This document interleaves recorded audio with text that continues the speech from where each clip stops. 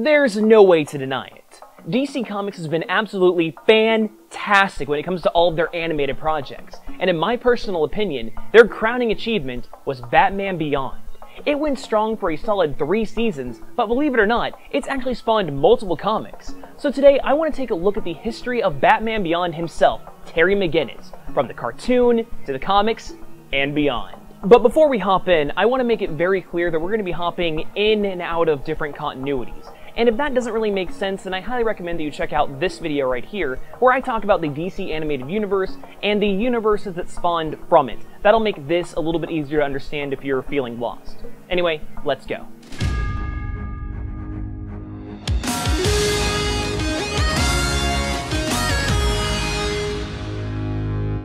In the second season finale of Justice League Unlimited, it was revealed that Amanda Waller of Project Cadmus noted Bruce Wayne's increasing age and realized that the world would always need a Batman. Because of this, she spearheaded Project Batman Beyond. This involved taking Bruce's DNA and finding a couple that matched the psychological profile of Thomas and Martha Wayne. The couple? Warren and Mary McGinnis. When Warren thought he was getting a flu shot, his reproductive DNA was actually being overwritten with nanotechnology, making any children that he fathers sons of Bruce Wayne. This is why his offspring, Terry and Max, have black hair when both of their parents are redheads. They're more or less clones of Bruce. But genetics aren't everything.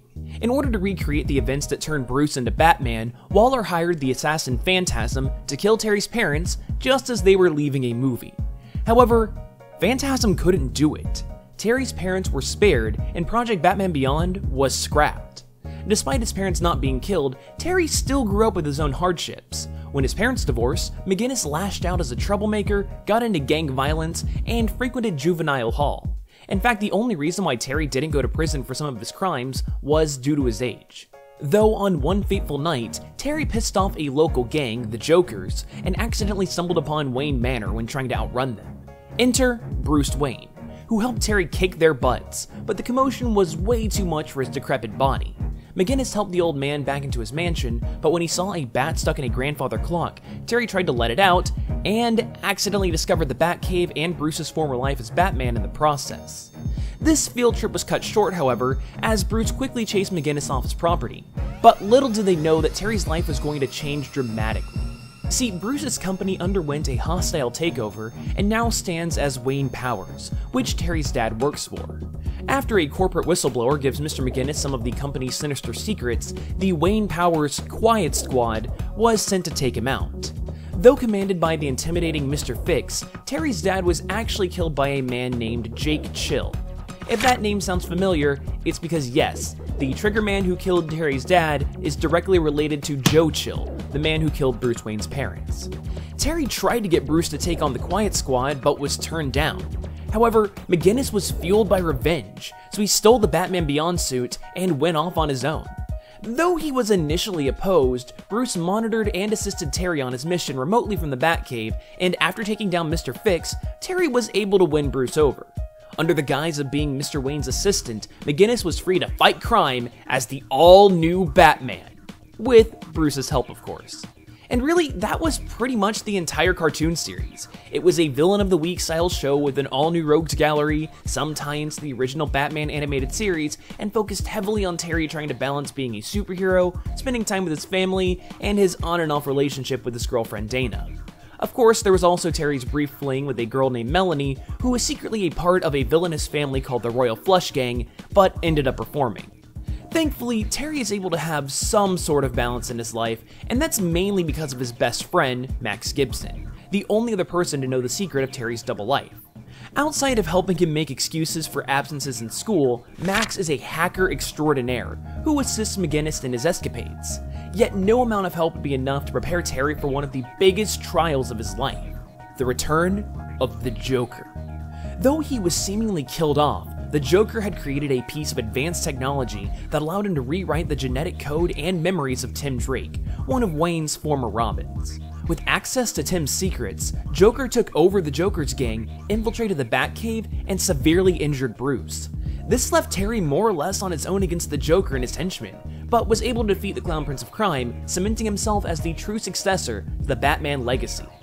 Now, Batman isn't the only hero in this future era. In fact, Superman is still alive and kicking, along with an all-new incarnation of the Justice League. Heck, Supes himself even invited Terry to join the League when he suspected a traitor among the group. Spoiler, it was Superman the whole time. Much like Bruce before him, McGinnis only became a part-time member of the League, coming in when he had the time or in cases of extreme emergencies. Besides, Terry had his own share of problems in Gotham, such as a clone of the first Robin, Dick Grayson, masquerading as the villain Hush, and Bruce almost replacing Terry with a legion of Batman drones. Eventually, though, the Justice League was able to convince Terry to officially join, under a few conditions, of course. Gotham is Batman's main priority. If Batman says he's busy, and Gotham is off limits unless Batman specifically asks for help. Interestingly, this was only the beginning of Terry's group of friends expanding. He started teaming up with a new hero named Vigilante, who, unbeknownst to McGinnis, was Jake Chill, the aforementioned Triggerman who killed Terry's father. Not only that, but Terry's girlfriend Dana finally figured out that her boyfriend was Batman. Like, seriously girl, it's about time. Then we got some more cool stories, but nothing of life-changing note. However, there was this one time in the Justice League Beyond series where Terry temporarily became the demon Etrigan to fight the legendary serpent Ouroboros. Fast forward a couple of years, and everything changes. Terry started to attend college and discovers that Vigilante killed his father when Jake was under the influence of fear toxin.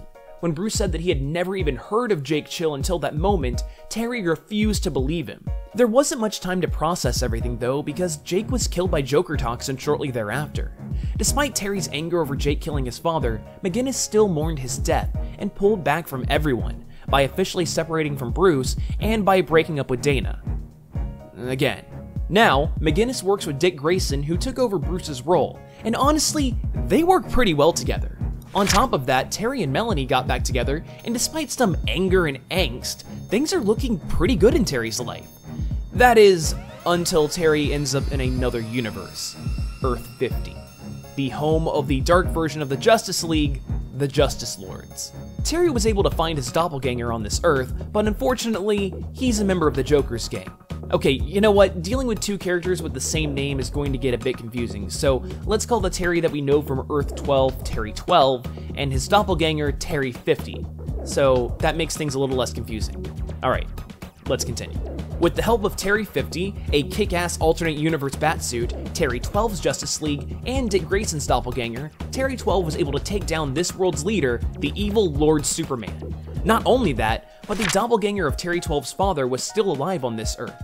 Terry 50 sets it up to where our boy could meet up with his father about once a week via a portal in the Batcave. Plus, while he's on these cross-universe trips, Terry 12 helps train Dick Grayson's doppelganger and Terry 50, who has taken over as Batman. Now, back on Earth 12, Melanie suited up in her Royal Flush costume one last time to take on her mother, who had returned to a life of crime. But Terry didn't believe that Melanie had really changed her ways, so they broke up. Again. If that wasn't enough, the villain Rewire took Dick Grayson hostage and learned about the portal that took McGinnis to and from Earth 50. Without hesitation, Bruce destroyed the portal. Dick move. After defeating Rewire, Terry took one last look at the portal to see if it was truly beyond repair, and it turns out that Terry 50 and Dick Grayson's doppelganger were able to get a portal of their own going. See, the doppelganger of Terry 12's father was mad that his son was missing on their visits, so he went to his apartment, only to discover Terry 50, blonde hair and all. When his actual son explained, he actually came around and was comfortable with seeing both versions of Terry. Sadly, Terry 12 didn't take him up on this offer, deciding to live his own life in his own universe, but took solace in knowing that Terry 50 could repair his broken relationship with his father. With a hug, Terry 12 bid the residents of Earth 50 adieu, and at the end of the series he even makes back up with Bruce to give us a happy ending. Now, let's hop out of the Earth 12 continuity to go right on back to the original DC animated universe. Remember how I said how that episode of Justice League Beyond gave us Terry's true origin? Well, it also serves as an epilogue for the entire Batman Beyond series. One day, Bruce's kidneys failed, and the hospital needed a tissue donor to clone a new one. McGinnis stepped up only to discover that he was an identical genetic match, Bruce's son. Naturally, Terry did not take this news well. It's also revealed that Terry got back with Dana and had been dating her for 15 years before breaking up with her. Again, to keep her safe. Oh, and also he quits the Justice League for good measure, because why not? Now, in Terry's mind, there was only one person who had the answers to the mystery of Wayne being his father, Amanda Waller. She went through the aforementioned story of Project Batman Beyond, and this actually gave Terry some peace of mind. With that, he went back to working with Bruce, and he even has plans to finally propose to Dana.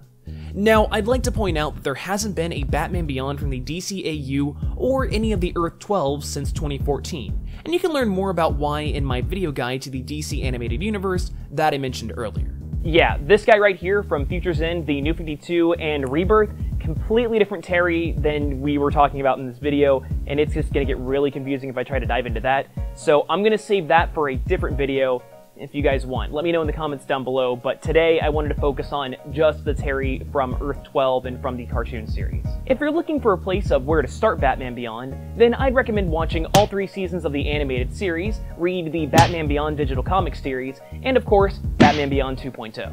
Now, I know I mentioned it in this video, but if you're still confused about how the DC Animated Universe became the Earth 12s, then I highly recommend watching this video guide I did for the entire DCAU. It's a really solid video that I worked pretty hard on, and I think you might enjoy it. So, there you go. Hope you enjoyed this video, hope you enjoyed that video, and as always, I hope you just have a fantastic day. Thanks for watching.